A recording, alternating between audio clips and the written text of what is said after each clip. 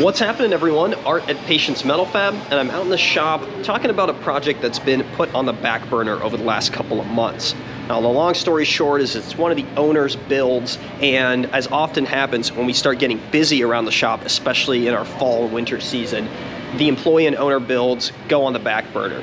Now, if you guys have been keeping up with our page, you should know about it. It's an S13 240SX with all-wheel drive swap, RB30 DT, and a full chromoly cage and chassis. It's a really cool car. If you guys aren't familiar, I'm gonna throw a link up here so you can watch all the episodes leading up to this one.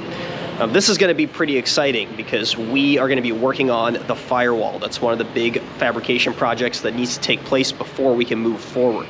We've got an R33 Skyline front and an S13 240SX rear from the Firewall back that needs to get joined together. Then, if you guys have seen the last couple of episodes, you know I've been working on the custom floor panels for that car. They're ready to get spot welded in, so we're gonna finalize that and have a car that actually looks like a rolling chassis. And after that, we're gonna be moving on to some engine work. We need to mock it up in the engine bay to get to a point where we can do a custom intake and exhaust manifold for that vehicle. There's a lot left to do, and we're gonna get started, get the series rolling again, and get you guys as excited as I am to see this thing up and running.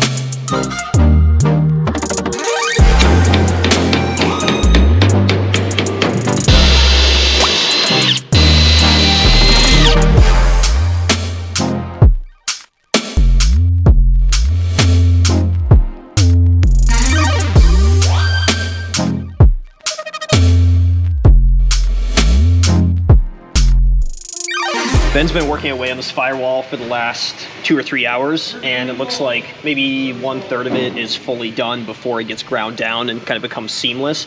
So why does this take so long? Why can't you just lay a huge bead around this and call it a day? So because I have to work probably an inch by inch, because as the weld is done, it shrinks the metal. So then afterwards, you have to hammer and dolly the weld out to stretch the metal back out, which is how we get the nice smooth finish. So once we grind it and paint it, you won't even know it's there. So it's a laborious process. He has to go inch by inch, like he said, and then go back and forth between welding, adding heat, and then stretching it back out so it doesn't malform. If you were just to do one entire bead around, it would be a huge mess. And at the end of the day, we want someone to look at this after it's been painted and not be able to tell that these are two different Firewalls that have been merged together.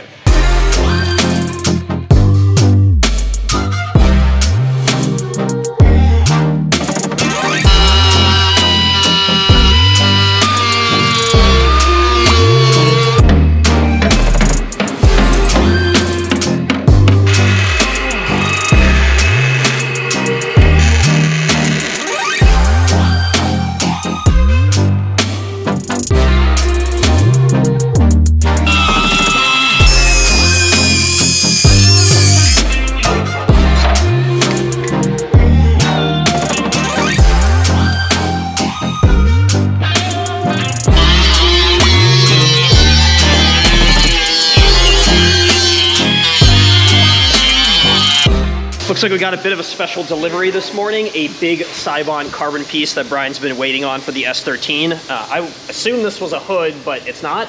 Nope, this is the hatch.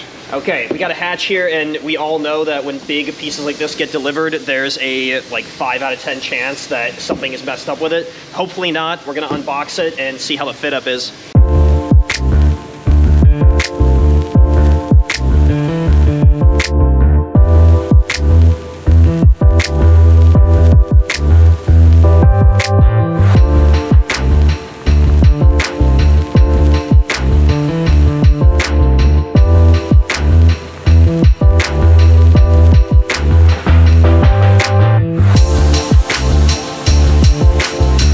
We just mocked the hatch up and it looks awesome on here. Not only is it aesthetically pleasing, kind of all shaved down and the carbon fiber look, but also it's gonna save weight over the factory unit, which was pretty old and rusted and not looking so good.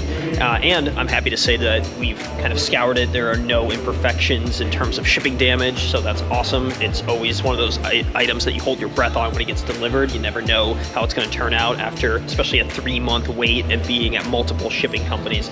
It turned out awesome. So next steps for this, we're gonna wrap it back up, put it away safely somewhere, get back to work on the rest of the car. And one major component that we're waiting for is the body kit. Now, I'm not gonna spoil any surprises, but it is a really cool kit that Brian's been waiting on, I think 4 months now, and there's probably a little bit of time yet to go. But once we get that, we'll kind of mock everything up and give you a really good visual of what this car is gonna look like, because it'll be incredible by the time it's done.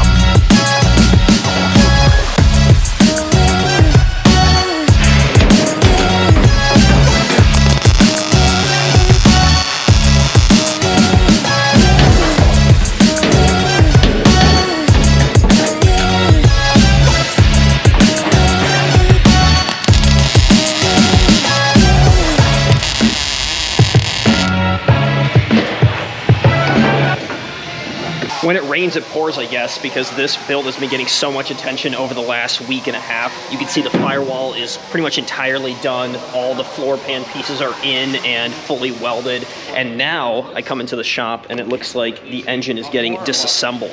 You can see the oil pan right here, and I wanted to take a minute with Brian to explain what we're doing here.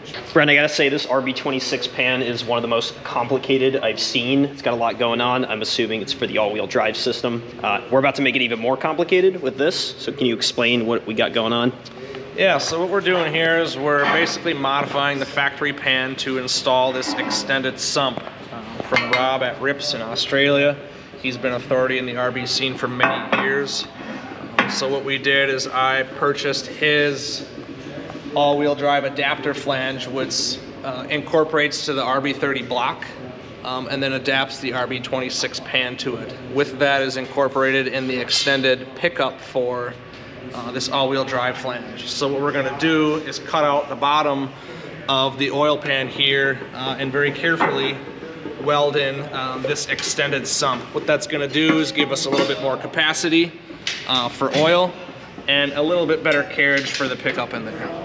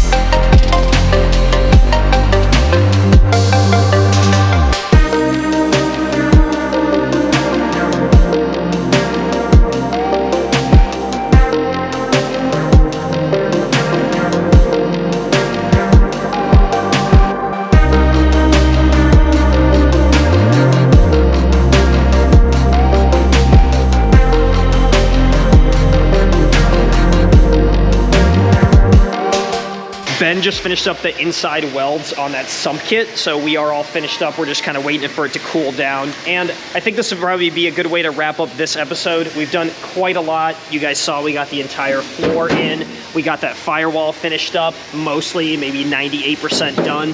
And we started messing with the engine. So you guys saw the process it took to get this together. It was a lot of kind of nerve-wracking cuts on this oil pan. It's one of those things that if you make a mistake, you're not getting another one of these very easily anyway. So Ben made really quick work of it, did a great job. The welds, as you can see, are awesome, and they're penetrating through exterior and interior. Really solid pan. Where do we go from here with this whole thing? Where we're gonna go from here is we just need to mate the transmission up to the oil pan. Due to the all-wheel drive adapter flange, we're just gonna need to come in and elongate the 4 bottom holes of the transmission to get those to mate. While that's out, I have an OS Gicken triple plate clutch we'll put in there. We'll assemble the trans and get it back in the car for mock-up. What we're gonna do from there is essentially jump right into hot side and start building a manifold. And just like that, the momentum on this car is back on. There was a lot that happened in this one. If you guys enjoy the content, make sure to subscribe to the page. And the next episode, we're gonna dedicate it fully to that custom exhaust manifold and turbo placement. So it'll be just as, if not more exciting than this one. Stick around, we'll see you later.